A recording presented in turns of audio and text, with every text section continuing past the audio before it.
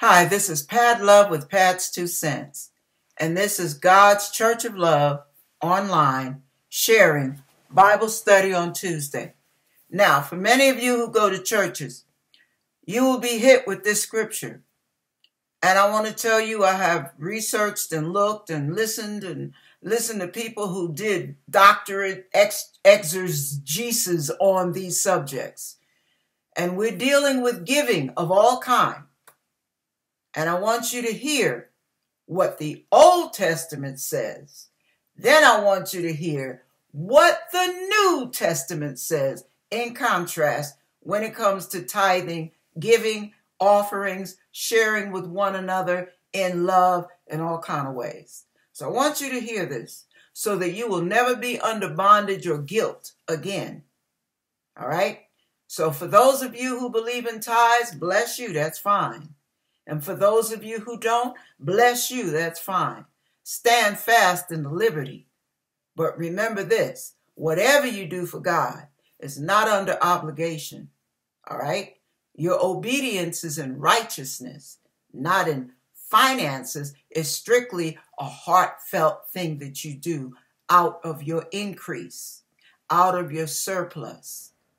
All right, let me share this story real quick. And then I'm going to read the scripture. Somebody I knew had hired somebody to do some work. Somebody they were, winning to the Lord, all of that. And the person was going to do yard work. Well, the man had a slight disagreement with their wife because the wife said, "You're taking money we need for utilities and you're trying to bless somebody with it before they even did the job." Now, the conversation was shut down by the husband, and he did what was in his heart to do. However, the man never finished the job, and the bill had to be broken up into payments because it had not been taken care of. It was a utility bill. Now, that particular week, the man got on a bus and came home and confessed to his wife that God spoke to him through a stranger. And the stranger was a born-again Christian with a word of prophecy and a word of knowledge for him. And the word was, "God told me to tell you, yes, you have a good heart, but there is a time to give and there is a time not to. When you have bills at home and you have to take care of your family, home comes first before you try giving. You have to make sure your bills are taken care of. Your household is taken care of. You don't take from the needs, from the necessity of your household to give." And he came home to his wife and apologized and told her she was right. God gave him a word never to do that again. Now, I'm saying that to say this. Many of you are told 3 things. You give from your substance. You pay tithe. Tithe is 1/10 of your income. You give that off the top before you pay anything else. We're going to deal with that. Then they go to Malachi and read that to make you feel like, wow, I don't want to be cursed. All right. We're going to deal with 2 scriptures in the New Testament that shed some more light on it so you will understand why you must set yourself in a position of freedom and faith. Whatever you do, it's by faith. All right. Now, that's why I won't trash it. I won't encourage it. That's between you and God. Now, I want you to hear this. I've got to read it, and I got to shrink this baby down because it's in my way. There we go. All right.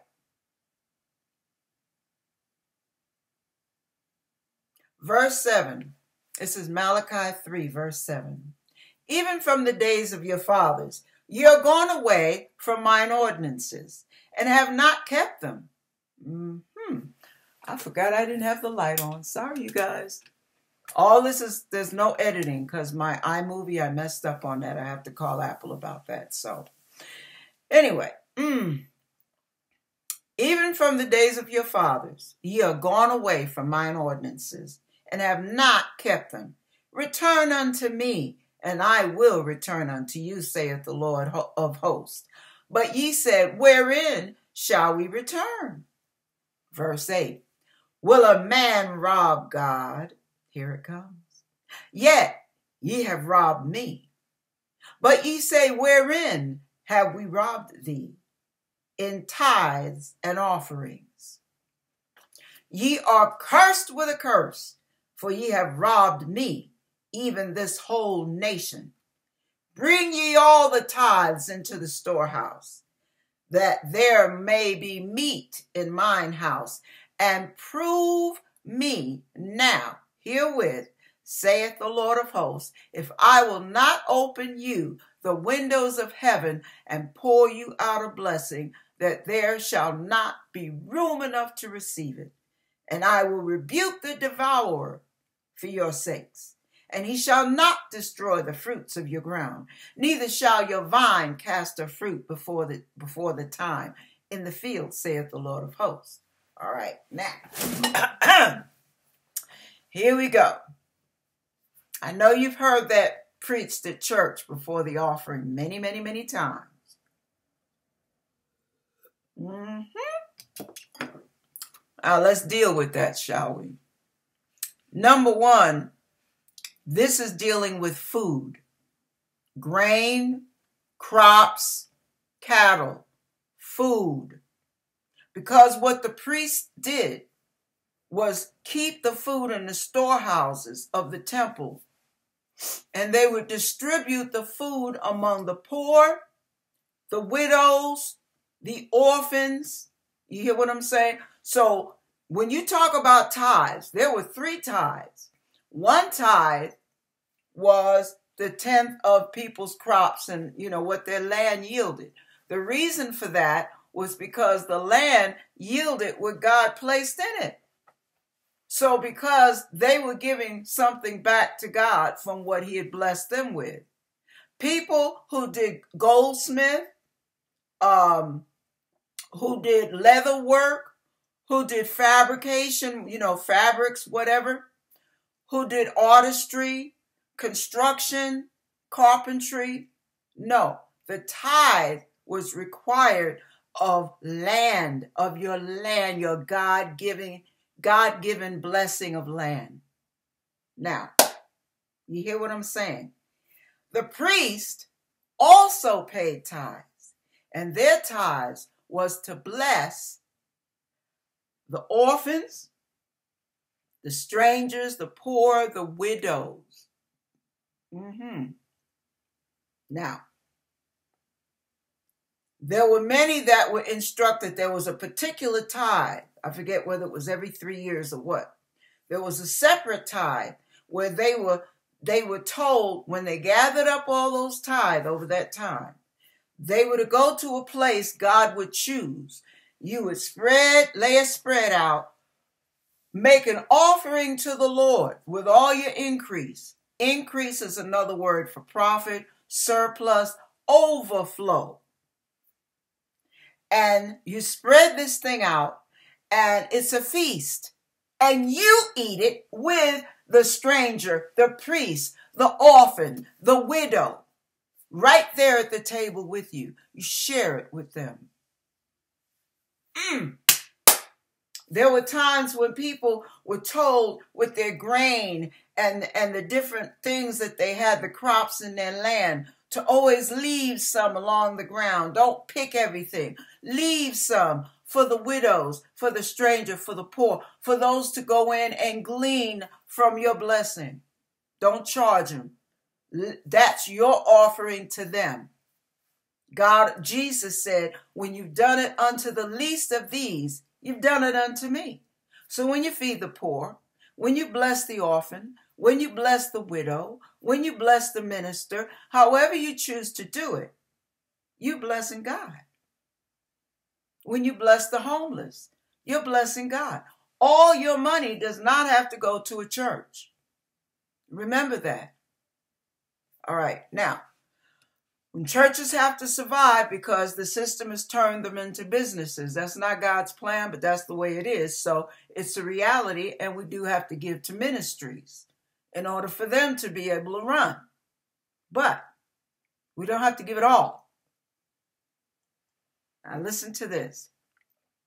When you hear this scripture, you're cursed with a curse. Remember this. Say to yourself, I rebuke that in the name of Jesus. I'm not cursed. I'm blessed. Why am I blessed? Because Jesus, when he died, he nailed the curse to the cross. So whatever lingers in our lives, all we have to do is take authority in Jesus' name against generational curses, against financial curses, against physical, all kind of curses.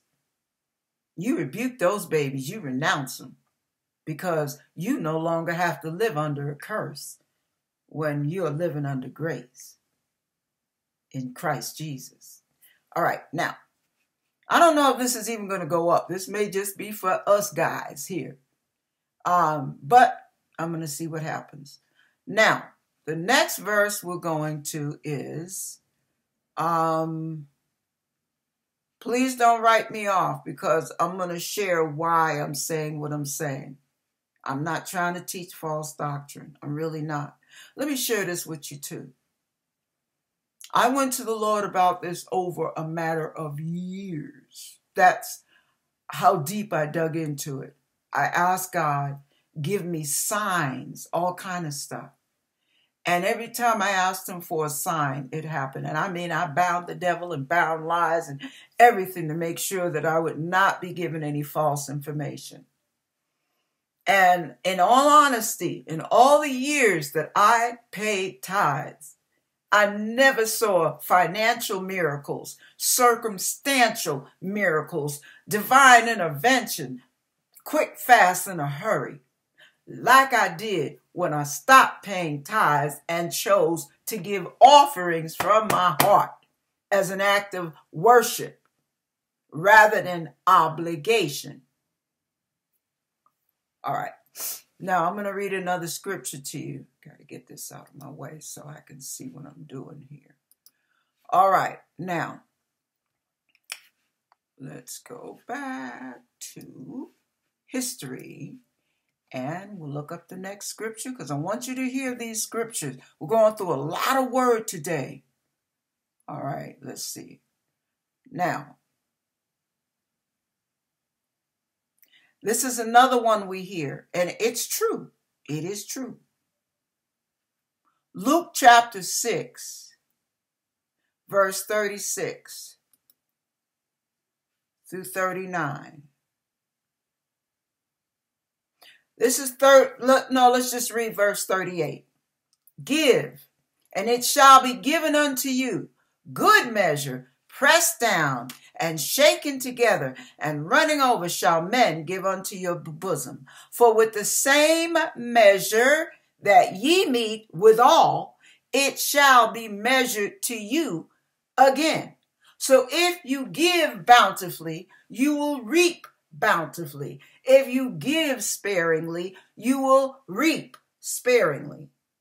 So remember, this is all that you give. That means if you give love, you'll reap love. If you give nasty attitudes, you'll reap nasty attitudes. It ain't just about money, baby. You reap what you sow. And God is not mocked. Whatever a man soweth, that shall he also reap. So if you are always giving people a hard time, if you're always accusing people, if you're always unmerciful and unforgiving, and you ain't got time for folks and their faults, their fallacies and their errors and their imperfections, guess what? God ain't got time for yours. Yeah, not the way to live out your life, baby cakes. All right. Now, let's go to, and that also goes with the finances too. If you see somebody that's out there and they're hungry, you don't have to give them your money, but you can get them something to eat. You don't have to just ignore it because you don't want to be bothered. But if you see they're hungry, yeah.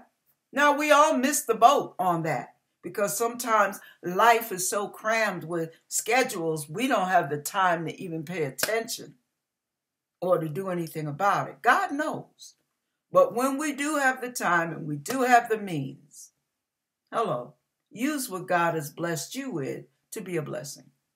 I'll leave it there. Now, let's move to the next scripture. I'm trying to get through as quickly as possible. This is not a polished message. I'm sorry about that, but I just want to make sure we really get the meaning of this. Now, help me find it, Lord. This is another one. Thank you, Jesus. Hebrews chapter 7.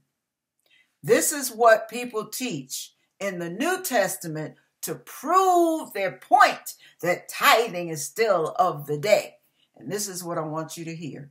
Now, I've got to go to heaven. I've got to face God with what I'm teaching. So I don't want to lose out on God. So it's a major responsibility. All I'm trying to do is make you be free, not obligated. This is not under obligation. This is freedom. All right, now listen to this. Hebrew chapter 7.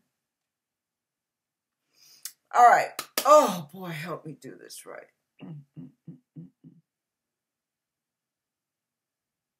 All right, verse 2. This is talking about Melchizedek, to whom also Abraham gave a tenth part of all. They love reading that, of all. First, being by interpretation, king of righteousness, and after that, also king of Salem, which is king of peace. Talking about Melchizedek. I'm only reading that because that's the main one they shove at you. Now, before you get carried away with that, there's another scripture that describes how he did that. When you go, let me see where it says it. Here it is, verse 4. Now consider how great this man was, unto whom even the patriarch Abraham gave the tenth of the spoils. That's what he gave the tenth of. All was all of the spoils. The spoils came from war, a conquest. He took the spoils of the enemy and the value and gave a tenth part to Melchizedek. That was not a lifestyle of tithing. That was a one-time occurrence with Abraham. Yet, they will shove that at you too. Tenth of everything. All right. Now, oh, help me with this, Lord. Let's see here.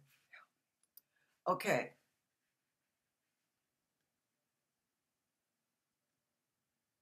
Here it is. Love this one. All right. First, 2 Corinthians chapter 9, verse 7. This is where we get the adjustment from the New Testament there's the letter of the Lord, which is Old Testament, Malachi. Then there's the Spirit of the Lord. Here it is right here. Now, this is verse 6, 7, and 8. Listen to this. But this I say, he which soweth shall reap. Let me read it again. But this I say, he which soweth sparingly shall reap also sparingly. And he which soweth bountifully shall reap also bountifully. Now, before I go any further, let me share this with you. Your bills are paid, your food's bought, your gas is in your tank, your insurance is covered, kids got clothes on their back, you're ready to roll. Now, what do you have that you can go to the movies with, you can go to the beach with, you can do outings with? That is the part that you sow or reap bountifully with. That's what you're sowing from. You spend money, your surplus. All right. Now, there may be times when you have surplus and God says, I want a big chunk of that given over here. And you're like, but I was going to do so-and-so with it. Trust me. Just give it. Let me give you an example. One time I was at church when I was still in the tithe paying era, and I had my check, and God had blessed me that month. Oh my Lord, at the hair salon. Okay, my husband and I had us some spend money. It was a blessing. And I knew that that particular week was the slowest part of the month. And I had made $650 that week. All right. Now, hi, Joanita. Glad you came. I got all the mics off, so don't respond. But I just want to let you know we're dealing with the manipulation of how they teach in giving. So, and some other things as well. So stay with me. You know, I know you came in the middle, but stay with me on this. So anyway, here I was at church, and I knew the church was struggling. It was just in a low season at that point. But this church was the kind of church that gave and poured into its people. And the pastor would go to court with the people. The pastor, everything about her life was about her people. So she was constantly giving. And if a person didn't have food, she'd go grocery shopping and help them. And she was constantly giving into her people's lives. From her substance, from her spirit, from everything. So this particular time, I'm writing my check. And I said, okay, $650. I owe $65. That is 1/10 of $650. But when I was getting ready to write 65 in the box of my check, God flashed in that box $200. And I'm thinking, but I don't owe. See how we think? That's tithe. I don't owe $200. I owe 65. God said, give 200. There's the spirit. It's not about a fraction. It's about obeying God in that moment. Now, I'm going to tell you something that happened at church the other day. It's going to blow you away. So here I am writing $200 because I knew God told me give it. Didn't hurt me at all. I didn't miss it.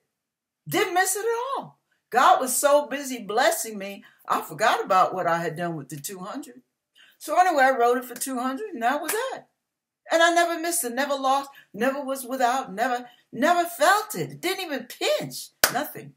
Couldn't believe how that happened. But that was one of those times when God told me a specific amount, give this. I gave it, and I was still feeling great after that because it didn't hurt. Now, listen to this. There are times when God will require you to give a sacrificial offering. When he tells you to do that, that's the only time you have to do it. Because if he tells you to do something sacrificial, he'll make sure you're taken care of. But if he tells you to do it, oh, he's going to bless you for it. He's setting you up for a blessing. It's a test. But don't feel obligated. The other time you give a sacrificial offering is when you say, okay, I'm going to do this, and say, no, I'm going to put that off for a month because I love God. I appreciate what he did for me so much. I'm going to give, Lord, I'm giving you this out of just to say thank you, out of gratefulness, right? Like the widow who gave her 2 mites. Jesus made a note of what she did. 2 mites was way below what anybody else had given. It was the least, but it was all she had to spare. And she gave it. It's like some people will give you the shirt off their back. They're just that giving. They're just that generous. They want to.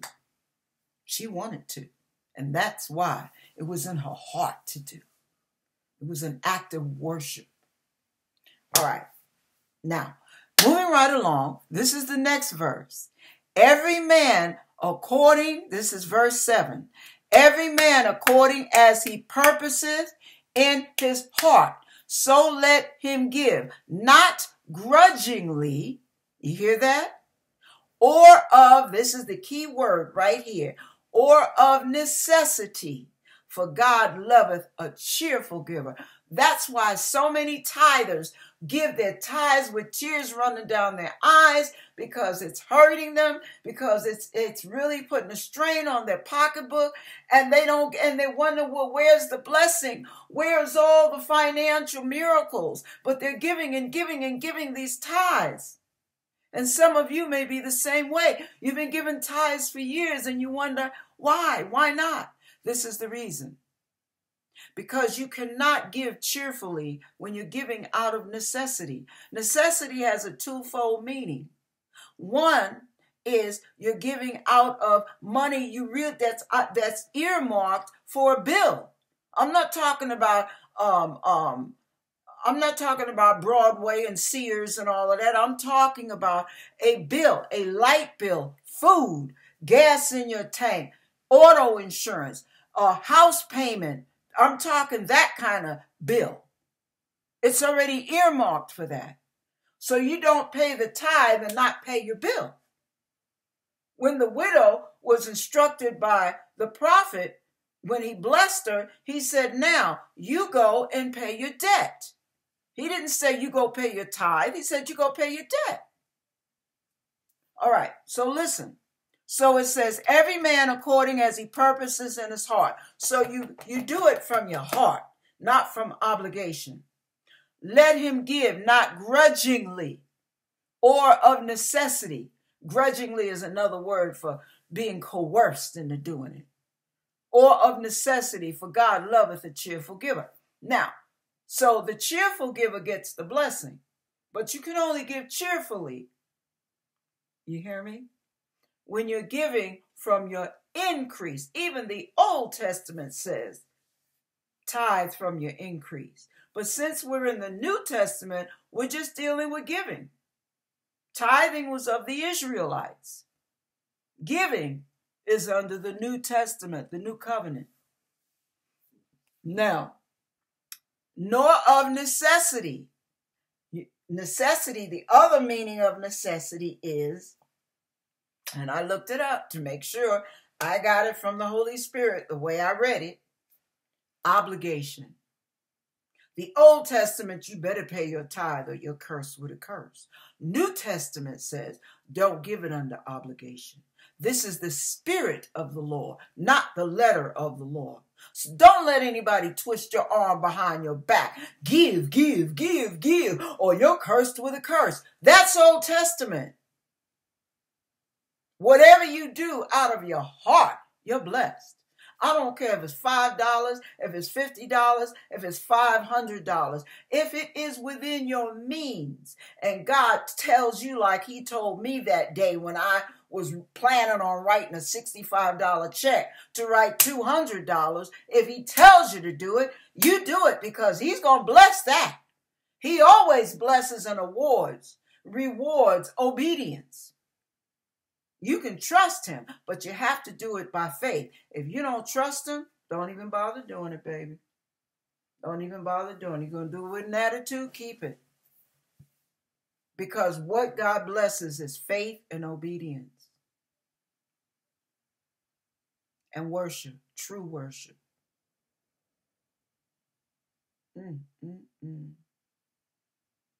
And then verse 8 says, and God is able to make all grace abound towards you, that ye always, having all sufficiency in all things, may abound to every good work. Now we're going to go to Webster, because I want you to hear, I'm not making this up.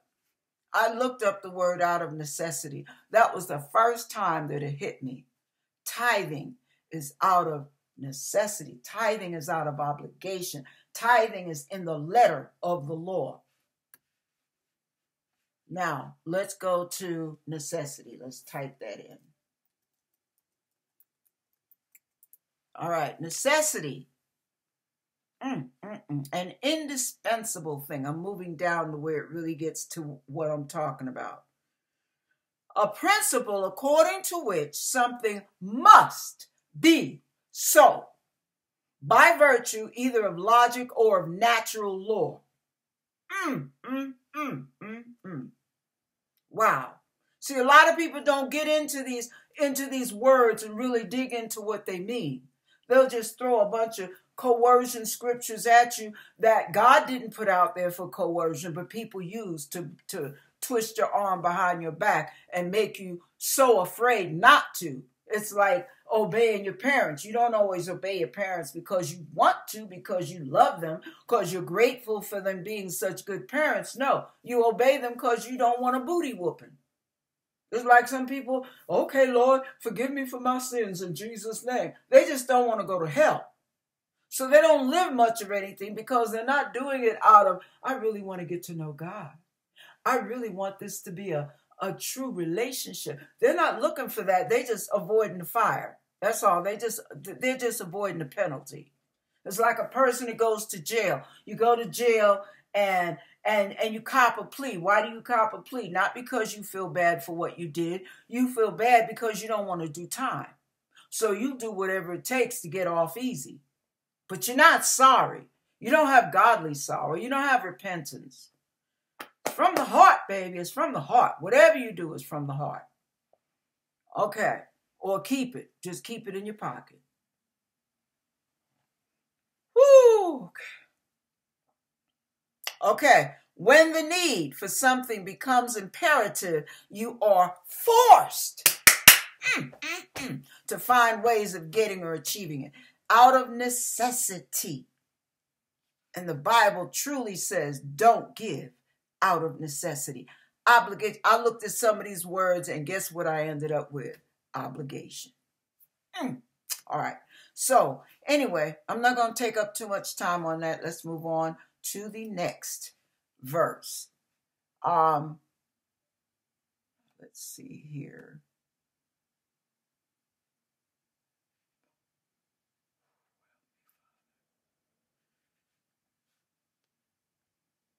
Okay, Isaiah 58. This is where God's heart is. Isaiah 58. Now, it's comparing the fast of man with what God looks at, what God values. So, but this is dealing with giving. This is dealing with giving, and I want you to see it. It also deals with observing the Sabbath. Now, even though the Sabbath, the New Testament is grace and freedom, the Ten Commandments is still our manual. You know, the New Testament did not wipe away the restriction of lying and stealing and cheating, and everything you do in the New Testament is based on love. And if you love, you won't steal. If you love, you won't connive. If you love, you won't covet. If you love, do you understand what I'm saying? So all of the law in the New Testament says, all of the law and the prophets is founded on loving your neighbor as you love yourself. And the first commandment is loving God. All right. So everything you do is out of love. Out of love. That's the difference. Not obligation. All right. Now, 5. Verse 5. Is it such a fast that I have chosen? This is Isaiah 58, 5. Okay. Is it such a fast that I have chosen? God speaking here. A day for a man to afflict his soul. Is it to bow down his head as a bulrush and to spread sackcloth and ashes under him? Wilt thou call this a fast and an acceptable day to the Lord? Is not this the fast that I have chosen? To loose the bands of the wicked, to undo the heavy burdens, and to let the oppressed go free. Wow. And that ye break every yoke. Is it not to deal thy bread to the hungry, and that thou bring the poor that are cast out to thy house? When thou seest the naked, thou shalt cover him. When thou hide and that thou hide not thyself from thine own flesh. Then shall thy light break forth as the morning, and thine health shall spring forth speedily, and thy righteousness shall go forth before you. The glory of the Lord shall be thy rear guard. He got your back. Then shalt thou call, and the Lord shall answer. Thou shalt cry, and he shall say, Here I am. If thou take away from the midst of thee the yoke, the putting forth of the finger, the speaking vanity, if thou draw out thy soul to the hungry and satisfy the afflicted soul, then shalt thy light rise in obscurity, and thy darkness be as the noonday. Now, I'm going to stop there because we're just dealing with what God is looking at. All right. Now, these churches, a lot of churches will threaten you with the curse from Malachi chapter 3. A lot of these different, they'll talk about Abraham giving all. No, the 4th verse says he gave all from the spoils of war. So you have to keep reading. You don't just pick a little thing out of scripture and leave it at that. You have to keep reading within context. But there is no verse in the New Testament. People who have studied and gotten doctorates studying this subject can tell you there's no verse found that says you must pay tithe. It says give sparingly, you reap sparingly. Give bountifully, you reap bountifully. Period. You give from your heart. That's it.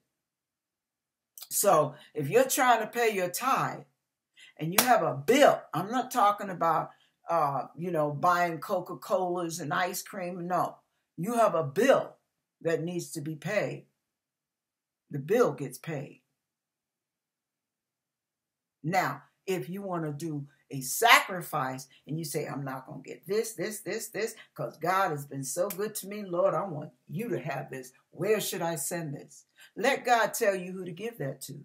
Whether it's a church, whether it's a ministry, whether it's a widow, whether it's a minister, whether it's a poor person, whether it's a neighbor down the street that's struggling to put food on the table for their kids, whether it's a neighbor across the street who needs to get to work, but their car broke down and they only need $75 and you got it to spare, and you may have to do without an outfit that you had planned to buy that month, but you know they need it and it's within your means and you know it and you got it, do it. God will bless that. 75 may not be 1/10 of your income. It may be more. It may be less, but do it if you really want to. And if you're struggling with the want to, ask God to put the want to in there if he wants you to. That's how you solve that argument. All right. Now, I'm going to share something with you. I was getting ready. This is the most bizarre thing. Oh, I should have brought my pocketbook so you could see it. When the message went forth on Sunday about giving, I was getting ready to pull out a bill. I'm not going to tell you how much because, what you sow privately, God will bless you publicly. So don't walk around talking about all that you give. You've lost all your future blessings on that particular offering. You keep that to yourself. You don't say how much. But anyway, so I was going to pull out a bill. And I said, okay, Lord, I hadn't planned on doing this, but, I'm yeah. So my heart wasn't all the way in it because I'm waiting for God to tell me when and how to give, not man to twist my arm behind my back. But I'm going to go on and, yeah. So I'm going in my pocketbook and I'm like, wait, I know I put my wallet in my pocketbook. I opened up every compartment. And when I opened up the top side compartment, that's where I normally put my wallet. There was nothing in there but the little flat billfold with a few cards. And my wallet was nowhere in there. I ran my fingers in it. I opened it up. I squished it. It was nowhere in there. I looked everywhere else in my pocketbook, nowhere. Got home, and I was like, well, I don't know why it's not. So I get home, I go through a witch hunt. And it was like the Lord just nudged me. Take another look in your pocketbook. That's when I knew God had basically ordained for me, it's going to sound weird, not to give that Sunday. I opened up my wallet, that same compartment where that one little flat fold was in there. My wallet was sitting up there big as day. I opened it up as my money. My money was there. I was like, how did you do that, Lord. So there are times God knows your heart is, you're trying to be obedient, right? And sometimes God is saying, I'm not requiring this of you. And people will think that you're lying through your teeth if you say, God led me not to give. That's between you and God. That's between you and God. There are times when God will lead you not to, because 2 hours later, you're going to need that $40 to buy a tire to replace your flat tire he knows is coming. I mean, he's a practical God, you guys.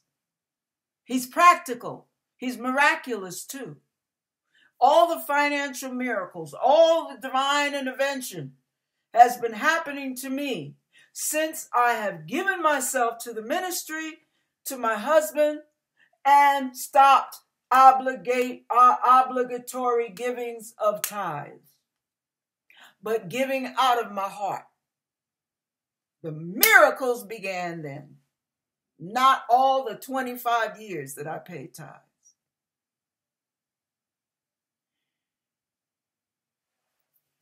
All right. Anyway, so if you think I'm teaching false doctrine, forgive me. This will be probably the only time I'll deal with it. But the reason I'm dealing with it is because I was so grieved in my spirit sitting in church, listening. I felt like I was being beaten and beaten and beaten and beaten by the word when God had freed me and freed me and freed me. And he told me 1 month how much to give. He told me another month how much to give. It didn't add up to a tithe, but it was a substantial amount. And I did what he told me to do, and I felt good about it. And the very next day or that evening, somebody on PayPal put that exact amount in my arm. So it was like, okay, it pays to obey God. But I didn't do it out of obligation. I did it because I love and trust him. It was out of faith, gratitude, worship, thankfulness for all that he's done in my life. Not out of obligation, not out of necessity. Okay, I'm almost done, you guys. I hope this just burned in me. I just had to deal with it because that's something I've never talked to our church family about. I want you to understand the principle of the giving is from your heart, by faith, out of love, out of appreciation, out of compassion, out of whatever, but not out of obligation, not in the New Testament. We are not Jews. We are Gentiles. And the disciples were told not to lay the law on the Gentiles that the Jews had to follow. So what we do is the spirit of the Lord. There are times when you're on the road, and you're driving down the road, and you see the thing says 55 miles an hour. The letter of the law says 55. If it's raining and it's and visibility is obscured, you don't drive 55 miles an hour. You may have to drive 25. That's the spirit of the Lord. Safety. Then there are other times when there's a whole lot going on and you have to get out and around a big problem that could end up in a multiple car accident. So what you do is you accelerate, and you may have to go up to 70 to get out of danger's way. The spirit of the Lord. Safety. It's the same way with giving. It's the same way with how we treat each other, how we love each other, how we come to each other's rescue, how we pray for each other, how we spend time with each other, how we treat one another, whatever we do in this walk with Jesus Christ. When we don't tell a lie, when it's convenient to tell a lie, when we can get off the hot seat by telling a lie, but we trust God and give God our trust and tell the truth through an act of obedience when our flesh wants us to disobey. You can obey. Now, that's one thing you can do out of obligation. When you obey the word of God, You obey his statutes, his principles of righteousness. I don't care if it makes you draw a tear. God will honor that with a blessing.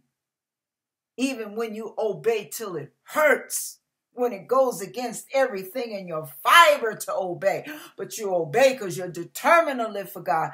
Those are acts of obligation that God will bless because you are determined to do it God's way, no matter what your understanding tells you. God honors obedience. Obedience is better than sacrifice. All right. Whew, I think I have beat that dead horse long enough. I think I'm about done. Let me make sure. Let me see. I'm just checking to make sure that I have heard everything.